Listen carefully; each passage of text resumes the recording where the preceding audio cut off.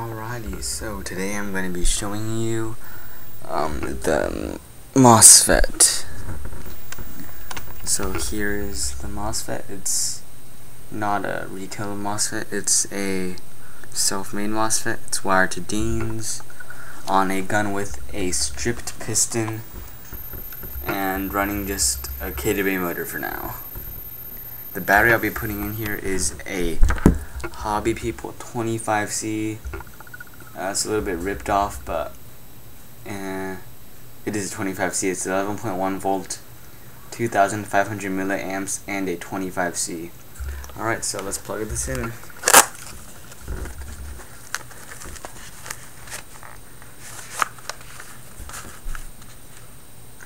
Okay, if you guys are interested, the way I arranged this MOSFET is put this right on top of the battery pouch so it doesn't get shot off, and just close the flap and connect these two.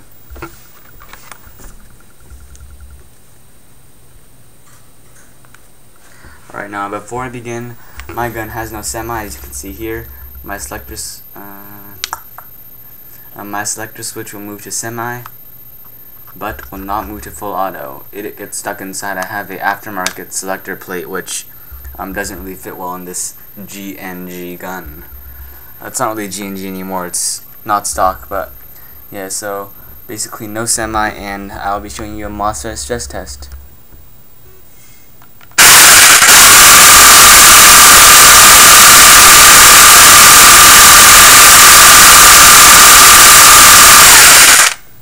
Alright, so that is a 25C battery, and the wiring is not hot at all.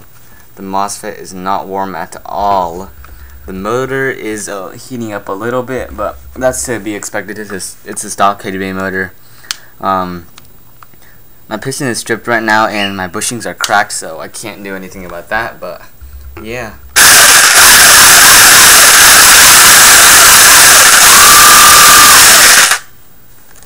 Yeah, the MOSFET works really well. As I said before, there is no heating in the DINs whatsoever. The MOSFET itself is not heated at all, and the gun is still working.